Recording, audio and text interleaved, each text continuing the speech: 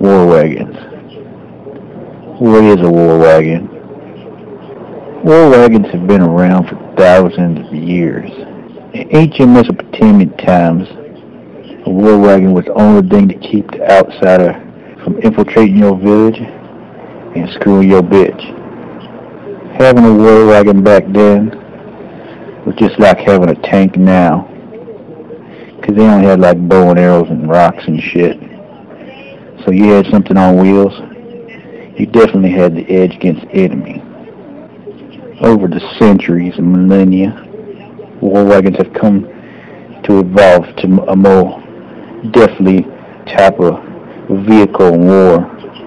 Every civilization creating a bigger and better war wagon, more ferocious and like inconceivable to stop. But man did what he had to do. You have a village, you have a nice land with milk and honey and grass.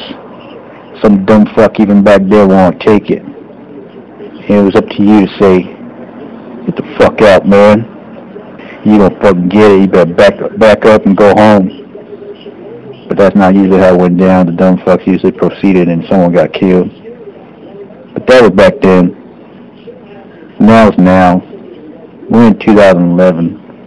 And the most ferocious, tyrannical, impregnable war wagon to date has been established.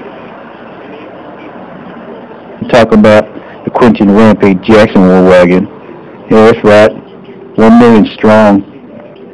People have a hard time believing that a war wagon as such could be 1 million strong and not be established in Asia. It's in the United States of America. Although probably half of them Asian. Because Rampage fought over there and owned. He's very nice about it, very respectful, so he kept a lot of fans. Beat the shit out of a lot of Japanese, but he kept a lot of their fans. So that's why it's so strong.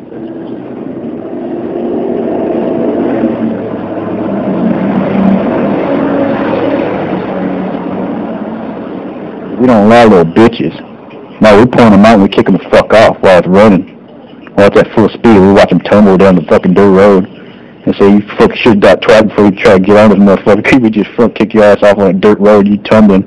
You probably won't stop tumbling for like 10 minutes, so you fucking think about that while you're rolling. That's right, it's ferocious. That's why John Jones is peeing right now. He's peeing like a 4-year-old in his Huggies. He don't know what to do. He should be potty trained by now, but he's not. He got 2 pairs of Huggies on and a beard, and he don't know what to do. It's okay, he young. He the future, but he gonna get his ass kicked. That's right. This is Todd. Buckle up.